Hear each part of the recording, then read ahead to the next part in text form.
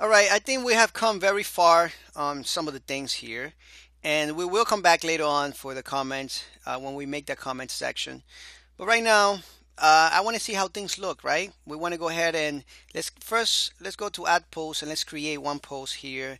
And I'm gonna go online actually, and I'm gonna go to Loring Ibsen, and I'm gonna get some information out of here, some dummy text. And the reason why I'm doing this because I want to show you, but you can easily write some dummy text in your text editor. I'll show you in a minute, but right now we're gonna get some dummy text for this right here. So right there. All right. So post title would be something like best PHP course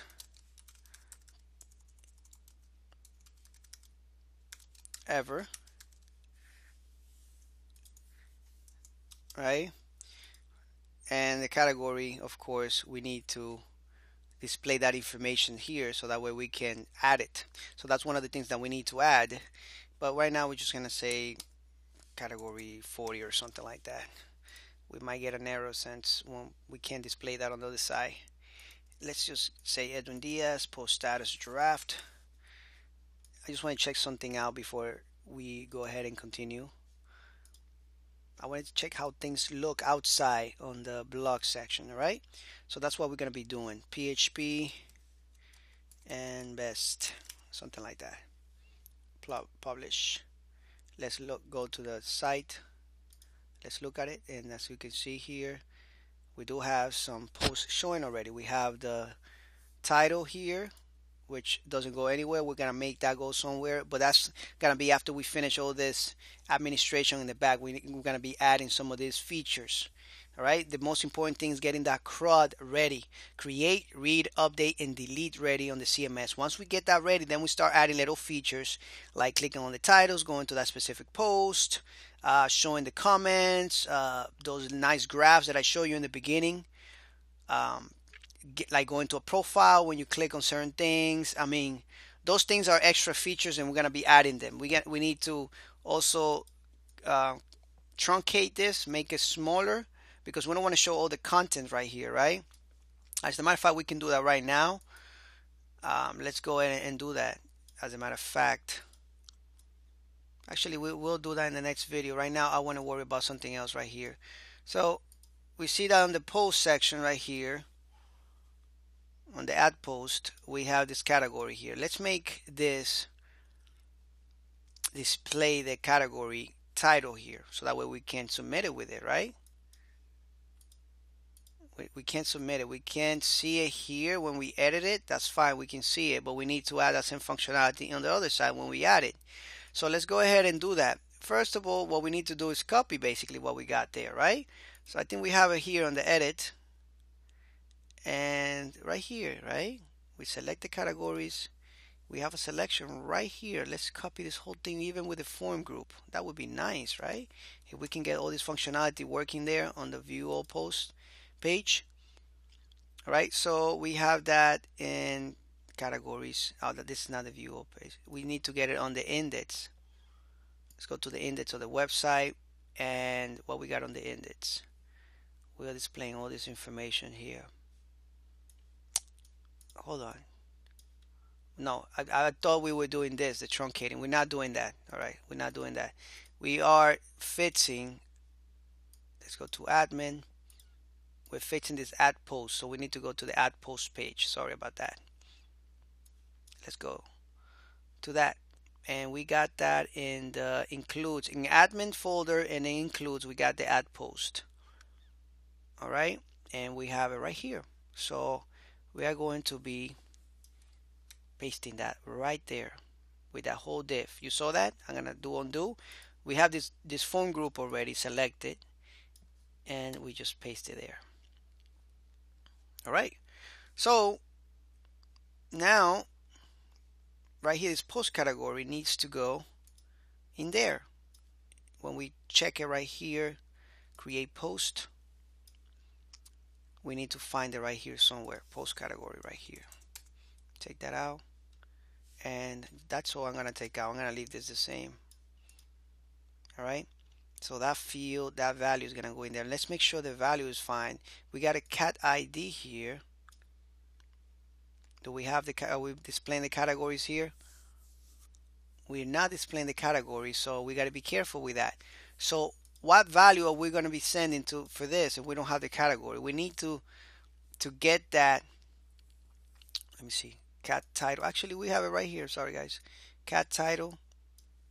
All right, we're going to send it with that. And we need to send it in the insert. So in the insert, we need to change that. Category title values. Let's get to the post comment count right here. So actually that whole thing is going in there. That's perfect. We're good. We're good. Actually, we don't need to do anything. All right. So let's check it out. Perfect. Let's make a new post. How about that? All right. So example post number 1000, because we made like 1000 posts already. Let's do it in Java, and let's say the name of the author is James, and post status is draft. Let's say publish. Why draft? Let's just make this publish right here. We have all those keywords right here. Post image. Let's just make another great image. How about my name right there? Nice, right? And post tags, Edwin Diaz. And content, some content from Edwin Diaz in big bold letters. You don't have to write that, by the way. Publish. Let's look at it on the front. Refresh. And we got it right here. See that? Perfect. And let's see in the back to see we got the categories too. Let's go back to the back of the website, admin right here. Let's check it out, view post, and we have the Java category. Let's go and update that and change it to something else. To procedural, actually to example category. Change the image here and draft. Remember the example post number 1000. Update. Come back here. And example category right there. We updated that, and we updated the category. Let's make one last post, and that's it. Example post 200. Let's put OOP, object oriented programming. Really cool subject. We're going to be touching on that, or maybe the next course that I make. We're going to be doing something totally in object oriented programming, which is cool. All right. So the post author would be maybe Amit, and post status would be publish. All right, and let's just say bootstrap. I just don't have any more pictures, guys. All right, so I might get some more pictures, but this is just placeholders. All right, this is a OOP course with bootstrap.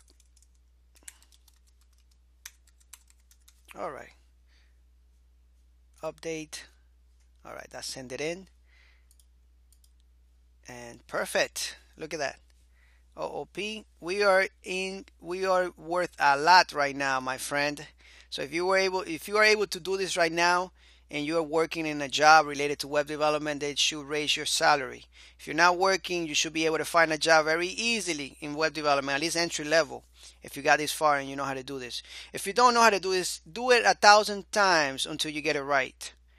All right? Be motivated, because this is big time. You're building a CMS right now, so keep that in mind. We even got the date. We got everything here, all right? We're going to be continuing our lecture on the next video. And hopefully you are feeling good about yourself. All right. Thank you so much, and see you on the next one.